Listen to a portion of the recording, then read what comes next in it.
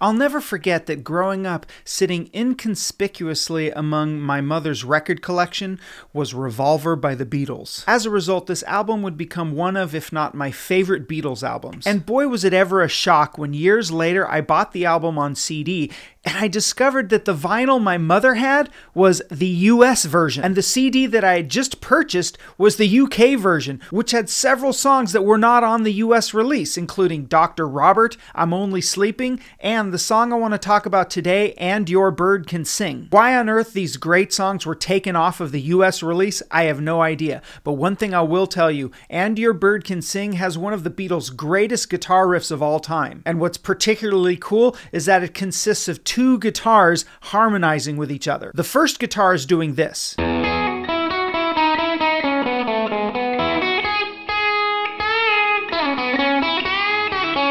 And the second guitar is doing this.